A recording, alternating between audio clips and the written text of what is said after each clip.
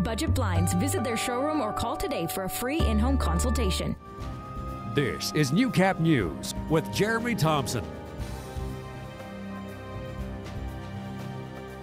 Good evening and thank you for joining us. We begin tonight with an update from a robbery at the Dewberry Hotel and Bar earlier this week. RCMP have identified a suspect. A warrant is now out for 33-year-old Ashley Allen Cadrain. Around 9:30 Sunday night, Cadrain demanded money from the bartender at the till in the bar in Dewberry and left with an undisclosed amount of cash. He pepper sprayed a patron on the way out as well. He then fled in a vehicle going north out of Dewberry, driven by another person. The investigation is ongoing, and if you have any information on Cadrain's whereabouts, you're asked to call Kit Scotty RCMP at 780-846-2870 or Crime Stoppers.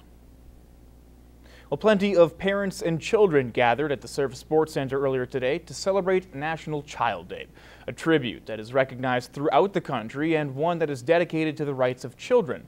Not to mention there were plenty of fun activities that kept the little ones entertained for hours. Chris Chacon has more. I'm having a lot of fun hanging out with other kids, and it's just fun. Caleb Walker is one of many who took part in this year's National Child Day. He and his family volunteered hours of their time to make something special for kids to play with. Me, my mom, dad, and my brother made the box maze with a lot of tape and boxes. The maze was one of many activities featured at the event. The Coalition is hosting a National Child Day celebration, both to celebrate the rights of children, as well as to provide an opportunity for parents and children to come out and play. As fun as the activities are, they are geared to help children overcome social and emotional challenges that can emerge at early ages. 1 in 3 children is arriving at school already experiencing challenges. Challenges that can be defeated by social interaction.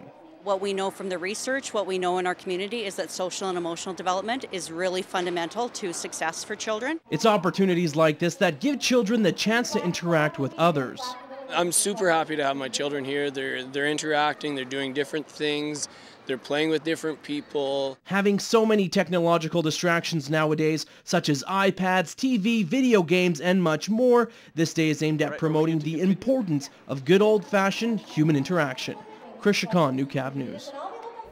When it comes to sports, every kid has a favorite, but thanks to a large donation from RBC, young athletes in Lloydminster will be able to broaden their horizons when it comes to physical activity this summer.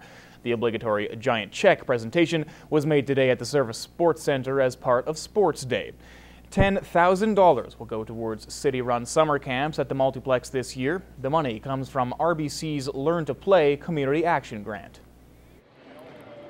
The goal is, of course, as always, to get kids out, get active, and when in conjunction with participation and such, we're hopeful that it really will help grow the program, allow them to buy the equipment, the tools that they need to be successful.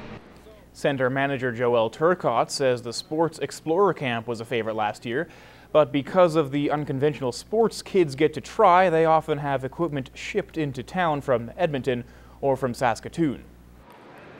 The whole program, the whole camp is about getting kids to do other sports. So if it's a hockey player, maybe we're going to try to get them into soccer, baseball, teaching them. Some kids don't even know what they want to play yet.